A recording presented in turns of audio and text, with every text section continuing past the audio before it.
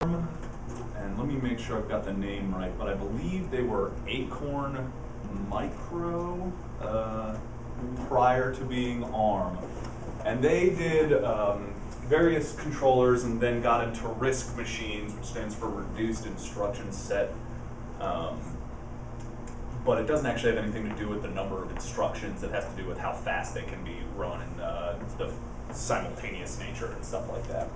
But basically what ARM is a 37, and I haven't gotten a way to get this statement out that sounds great. It's 37 registers of 32 bits, and that's your register file. I guess that's pretty close. And what that is it basically just acts as a whole series of blocks that you can store information in of various forms. So you'll see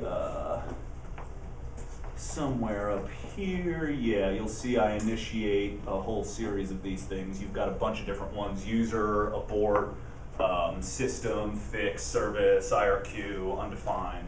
And these basically are overlapping sets of these registers. Now, I've got them set to 31 just so I have some extra space. In actual terms, it's about 17 or so registers per group. What happens is these registers overlap with one another to varying extents. So, for example, you'll have a user file which has its set of registers, and then you'll have your AVT file, which you'll see, let's see here. Yeah, so you'll see here where we get into this, I'm basically just copying over values in one register to another because you have these different modes that you go into that change the register that you have access to. I guess maybe I should start with asking, do you all know what a register does? I'll take that as a no. Okay, so you've got a set of memory, right, which has a whole bunch of data in it. And what the register does is takes sections of this memory and stores it. And it's in the form of binary numbers or hex, you know, whatever it is you want to think of it as. And each register, in the case of ARM, can hold a 32-bit number. So these numbers are taken from memory, stashed in these register locations. Now, the reason that these 7, I think it is, different modes overlap is that if I'm a user and I've got a series of data here, and I have some situation come up where I need to switch to the abort mode, but I don't want to lose all of this data, but I need to perform a special set of commands that isn't present in this. So each of these registers is basically a command. That 32-bit number is a command that tells you what you're doing. The abort register will have a certain number of these that are in common so that it has access to the same data, but will have a different set that are not the same so that it can perform a special set of operations without losing whatever data is already in user, because this data in user will allow you to go to different locations in your program and do things like that. Let's see here. As we kind of get through, I think some of this will get more clear. Basically how this all works, though, is since you've got a register, you've got a memory, what happens is you load from your file on your computer into your memory, and then ARM is a load-store architecture. So that means essentially what you do is you load commands and then you store commands. You load and you store, you load and you store. And the way this is done is there's various what they refer to as pipelining mechanisms. Now, most ARM, there's a whole lot of versions. This version that I'm working with uses a 3-stage pipeline, which means it has a fetch stage, an execute stage, and I forget the term they use for the last one. Fetch, execute, and, fetch, it's like, I can't remember the word, it's not translate, but essentially you figure out what it is, parse it, and then you execute. And it just keeps doing this over and over and over again. Now, there's a little more to it than just grab, translate, execute. But essentially what you're doing is you're fetching from memory an address specified by whatever's in your registers. You translate that message out, figure out what the command it's telling you to do is, execute that command. That'll have you do a series of manipulations on either the register or locations in memory, various things like that. So what we'll do is I'll go down to our main loop down here so you can kind of see how this flows. ARM has some pretty interesting things. So we'll take a real simple example instruction to start with, like add, and work our way back. Yeah, here we go. So here you'll see we've got an add instruction. Now, in your register, your 32-bit number, you have a series of fields.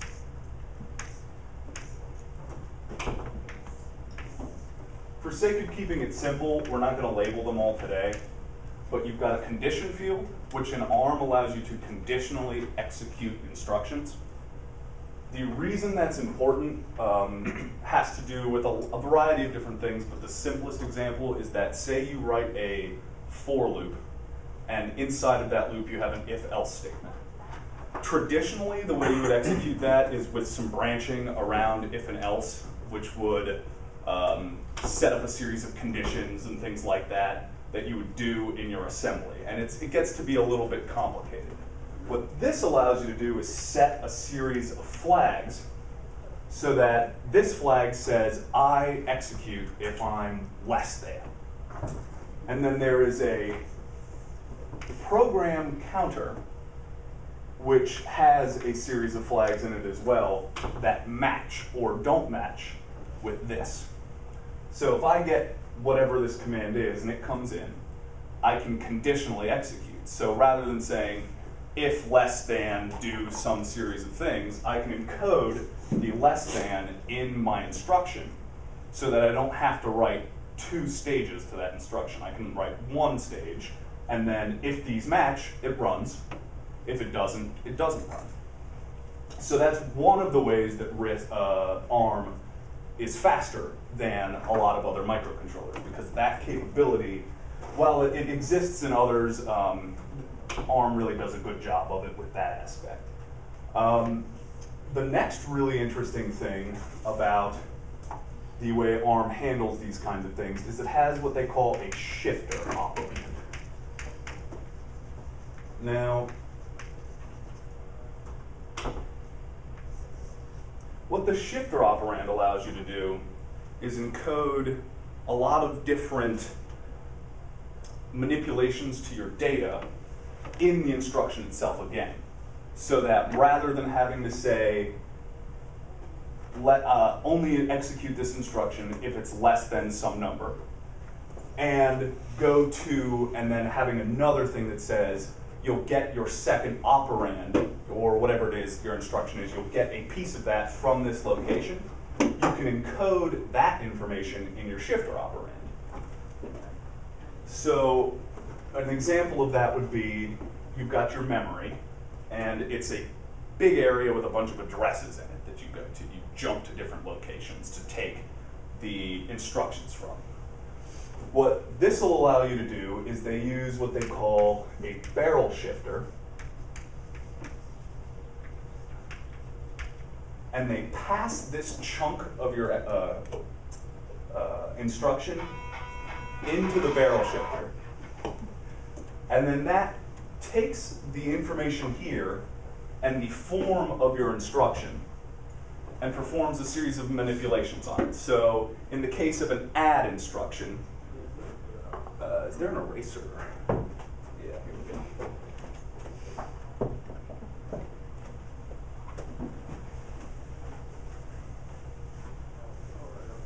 So in the case of an add instruction, what you'll see is you've got register RD, so destination. If your condition is passed, So if we conditionally execute this instruction, your destination register is set equal to what they refer to as a first operand plus a second operand. So this first operand is just taken straight from a register. In this case, that's what this RN is, it's register. The second operand here, the shifter operand, is this portion here that I've labeled shifter operand. Before you get into the instruction, but after you have parsed out the instruction, you pass this portion as well as the entire word into the barrel shifter. And so, for example, in this case, it might be add 2 to 3, right? But the compiler is not necessarily going to know that you want 3 to be the second number unless you either A, tell it implicitly, you're adding 3, or if you can give it some location to reference in memory which contains that piece of information. So what the shifter will allow you to do is make that reference that memory reference without actually implicitly telling it anything. And the way it does this is kind of a complicated process, but basically, if this is our barrel shifter, it comes in and goes, what kind of addressing mode are we in? And there's a whole series of addressing modes. There are, I believe, 5 basic addressing modes, each of which has anywhere between 4 and 11 different processes that it will do on your shifter. So in the case of add is what they refer to as a data processing instruction. This includes add with carry, and subtraction, reverse subtraction, sort of all of your really basic data processing instructions. So that has 11 different ways that it will manipulate based on the form of the 32-bit word which you are executing at the time. So in the case of add, we send add through, and this is where we'll hop into the barrel shifter. And we'll go down to my excellently named do data proc. And you'll see that there's a couple of different things you can do. There's immediate shift, there should be a rotate somewhere in here. Arithmetic, yeah, shift rights, rotate rights, all of these different things you can do, which form values that you can then use as your second operand in the add instruction. So we've done one where we've just pulled a value straight from a register, and then we need to know what that second is. So what we do is we pass the whole word into this barrel shifter, and it goes, okay, I know based on the form of the word that this is a data processing instruction. So now what I do is I go through and I check, and I parse some of this out ahead of time, but if, for example, based on the form of the word, it's a 32-bit immediate, then what I do is I take the shifter operand and I set it equal to a rotated right version of an immediate 8. And it's an 8-bit immediate, essentially, a value that is also encoded in the shifter operand. And I think we defined it, yeah, extract. So these are the last 7 bits of the instruction is this immediate 8. So what it does is it rotates this right by a value also encoded in the shifter operand times 2, because it makes it it keeps it word aligned, which we won't really worry about. But essentially what that does is it allows you to form from 7 bits and from, where's our rotate immediate? Yeah, and then from 4 bits. So basically from these 11 bits you can form a 32-bit number. And that's all encoded in one 32-bit instruction. So that what you're actually able to do is encode in this single instruction a first operand, a register location, a second operand, the shifter, which can take on a different form depending on the form of the instruction, which can be either, in this case, as we've sort of talked about, you've got the immediates, there's immediate shifts and all of these different manipulations you can do. But basically, I mean, you can already see we've got two 32-bit numbers just from this one form encoded. Actually, I mean, 3 really, if you think of the register that you're pulling a value from, all encoded in this one instruction. So that's really the big reason ARM's awesome, is that's really dense. I mean, that you talk about efficiency, that's a dense instruction. You've got 3 32-bit pieces of information encoded in one 32-bit number. And that's not even counting some of the other things that are in here. I mean, there's all these different flagging mechanisms that allow you to update or not update and all of this kind of stuff. Let's see, sort of moving along here. Is there anything, I guess I'll ask a real quick question of you guys. Is there anything like you would really like to know that you don't know about these kinds of things? Because I'm just kind of going through examples of why it's cool. I would ask a question thus far. What I get so far is that it's almost like the way that you look at Prolog versus a sort of language like C. It's almost like you have to put a lot more thought into what you're doing, but then the flexibility or the power of it is sort of manifested that way. Yeah. Through those one careful instruction. I would be inclined to agree with you. Except because it's running compiled code. Right. It's sort of like the architecture level now we're talking. Yeah, about. Exactly. But I definitely would agree with you. You do have to be careful and specific because it's so powerful. You really have to make sure that you've encoded things correctly. Maybe a little bit more discussion of how my other question was to clarify technically. It sounds like what it's doing is in x86 you'd have a 1-to-1. You'd have an immediate opcode. You'd have a register-based opcode. You'd have and then you'd have a storage that will fetch from memory. But this, it sounds like what you're doing is you're using the shifter operand to pass it to the barrel, which will basically. You can pass flags and say what mode you're in, and that's how it handles to know what kind of operands it's fetching. So it's almost really flexible. You can almost pack multiple commands into one command. Well, that's when I talked about that loop earlier, right? So an example, and this is something that I just was goofing around and saw on Wikipedia that they give, is again going to that if-else condition, right? You can encode all of that in 3 commands. You can encode the loop, the if, and the else, all in 3 commands. In other forms, it takes a lot more instructions. And you can execute a lot of these things in far fewer cycles because of that. So you can do in one cycle on this ARM processor things that might take you 2 or 4 cycles in others. And that's because of this encoding. So this really lets you just go, bam, because all of that information is slammed into this one thing. So it's not even architectural preference, it's actually something that you're sacrificing simplicity for speed. Yeah, oh yeah, because it's a complicated architecture. I'm going to talk a little bit about the way the control flow works for a second here.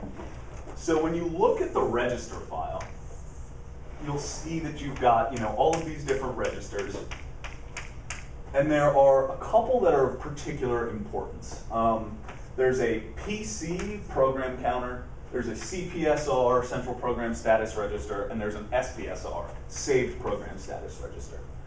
Now, the PC is common across all of the different modes. So you can access, if you'll recall, we've got 6 or 7, I can't remember off the top of my head here, different processor modes that it can be in. There's the user, the IRQ. They'll have different access to system resources, different things like that. The PC will be common amongst them all. PC is the thing that tells you where in memory you're going. That tells you the current location in memory.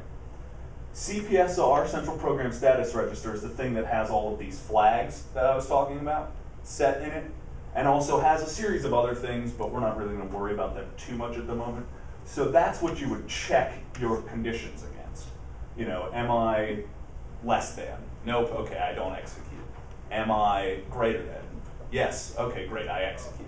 Whatever it is, that's checked against the CPSR. The SPSR holds, is important for branching and things like that. If you need to perform a subroutine, so you need to skip from wherever location you are in, currently in memory and go, 100,000 addresses south and memory to run a specific subroutine. The SPSR allows you to copy what you currently are doing into a safe location, do your subroutine, bring that back over, and still be back where you were. So that kind of, I don't know, maybe gives a little more context to some of these conditional execution and things like that, where the idea is that as I switch modes, and let's just say these are two versions of our register, we maybe have these in common, right? But these are all different. What that allows us to do is perform a whole series of instructions on these data. So if we're in this mode, I can manipulate all this, and these will be manipulated as well, but this stuff gets left alone, and we don't lose that information, which is pretty important, again, for this branching and linking concept.